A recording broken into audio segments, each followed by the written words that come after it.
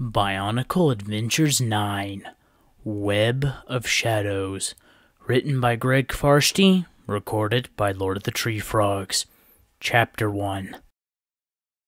Toa Oniwa saw the ground rushing up toward him far too fast. Instinctively, he let his body go loose as he prepared for impact. He hit the muddy coastline of Lee Metru hard, skidding across the slick beach before finally coming to a stop. "Well, that stunk," he grumbled. A figure suddenly rose from the muck, its silhouette outlined against the pale light of the moon. Its abrupt appearance made Oniwa jump. Only then did the figure scrape away a coating of seaweed and mud to reveal the mask of Nuju, Toa Metru of Ice. "It would appear there was an error in our transport," he said. "Pilot error." Toa Mata's head burst from the rubble between Oniwa and Nuju. He had been steering their boat, the Lecon 2, when it was caught in a storm and wrecked off the shore of Lee Metru. "Hey, I was order-taking," he said, annoyed. "Vakama was the one order-giving."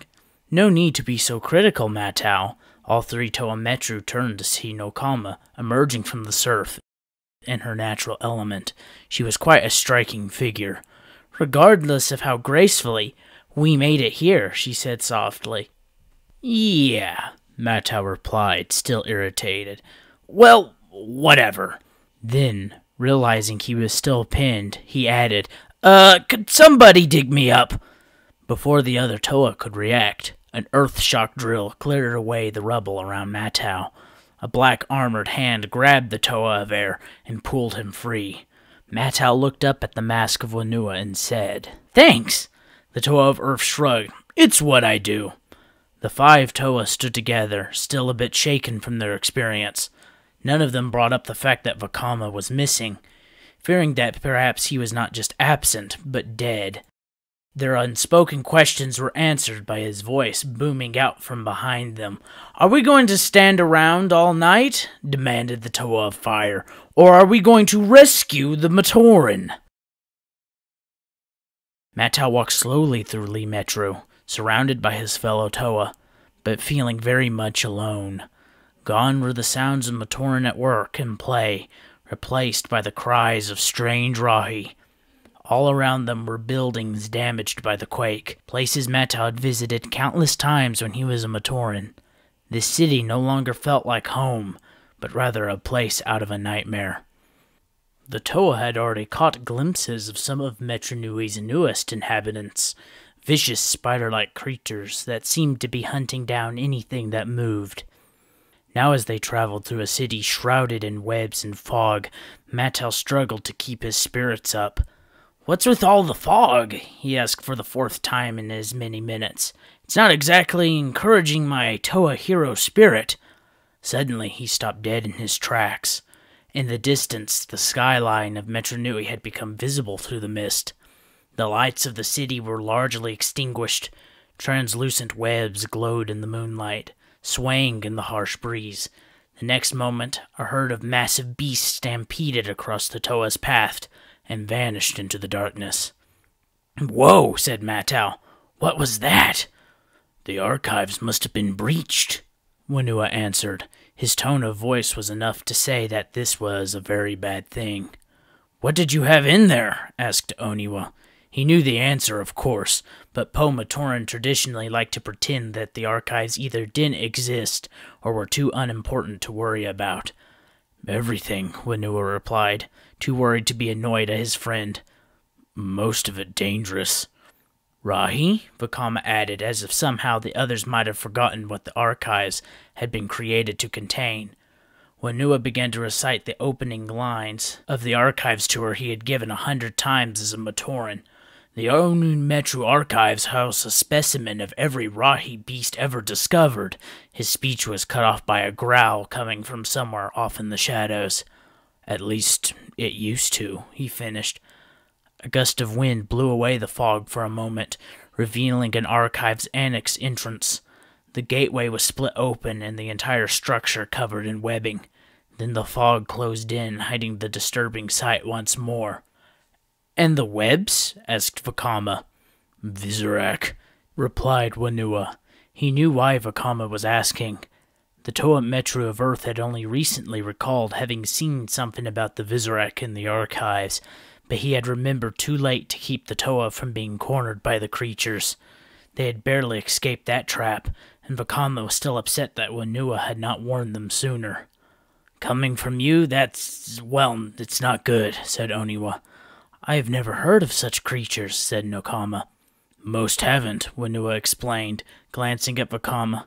"They're not from around here, originally." "Well, there goes the old neighborhood," Matau muttered. Nokama looked to her friends. She could not recall ever seeing them looking so uncertain in their course of action. All except Vakama, of course, who had been impatient to keep moving since they had arrived back in the city. "An unexpected and unwelcome turn of events," she agreed. "But what does it change?" "Nothing," Vakama snapped. "We go to the Colosseum, we rescue the Matoran, we leave." "Or get pulverized," Whenua interjected. No one spoke for a moment, then Nuju said quietly, "It is a possibility." "We faced down Makuta and won. I really doubt a few crusty relics are going to give us much trouble," said Vakama. "Agreed?" The others considered his words, and one by one nodded. What choice did they have, after all? Turning back would mean dooming the Matoran to the mercies of the Vizirac, and privately they all doubted the Vizirac had any mercy in their hearts. "All right," said Vakama. "Follow me!" The Toa of Fire had taken only a single step when a spinning wheel of energy flew out of the darkness and struck him square in the back. Instantly a numbness flooded his limbs, leaving him unable to move. 5 more appeared in rapid succession to strike down each of the Toa Metru in turn. "Can't move," said Vakama. Whenua, unable to maintain his balance, began to topple forward. "Can't stop!" "This is gonna hurt," said Matau. The Toa of Earth fell, knocking over the others. They lay in a heap on the ground, Vakama at the bottom. "Is everyone okay?" asked the Toa of Fire. "Paralyzed," answered Nuju, "but otherwise unharmed." "Yeah, we're right behind you, fearless leader," Matau said mockingly. "Literally." "Bickering won't get us out of this, Matau," Nokama said. "No, but think talking before charging straight into a trap might have."